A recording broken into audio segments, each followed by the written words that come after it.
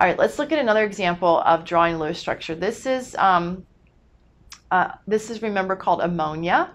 And so let's do our little S equals N minus A rule business before we get started with the skeletal structure. So available, that's, how many electrons are available from all of the valence shells of all of the atoms that are in the molecule. In this case, I have nitrogen. I have one nitrogen, and I have hydrogen, and there's 3 of them. And you have to look at the periodic table to remember that there's 5 valence electrons in nitrogen and 1 valence electron because it's in group 1 for hydrogen. So nitrogen has 5 valence electrons and hydrogen has 1 valence electron. So my total number of available is just going to be 5 plus 3 is 8 available electrons. That's my available.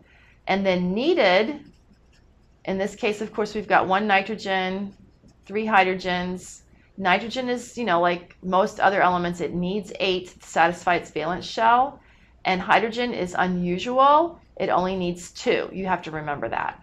And so 8 plus 3 times 2 is 6. The total needed to satisfy individually each atom here is 14.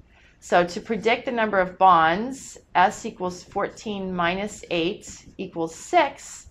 That's the shared electrons, individual electrons. But to figure the number of bonds, since there's 2 electrons per bond, it's going to be 6 divided by 2, which is 3.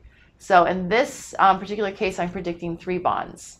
All right, so draw your skeletal structure, connect each atom. Now, this time again, because I have a clue and I know that hydrogens have to be terminal, and typically the central atom is listed first from those first few instructions on our rules, I knew not to string it go N, H, H, H, H. I knew not to do that. I knew not to do this because that's not what hydrogen does, okay?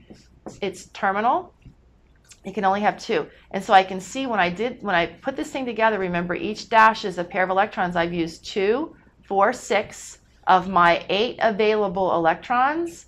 And according to the rules, once you've made your skeletal structure, go back and see if you have any electrons available. If you have electrons available, place them on the terminal atoms first to satisfy the octets. The terminal are the ones on the outside. The central is the one in the middle. But I can't put them on the terminal atoms because hydrogen can't have any non-bonding pairs of electrons. All it can do is form 1 bond because that satisfies its 2. And so then it says, if all the terminal atoms are satisfied, then go to the central atom and place your remaining electrons. And since I had 2 left, I placed them on the central atom that is nitrogen. So you can double check, nitrogen has 8 and each hydrogen has 2.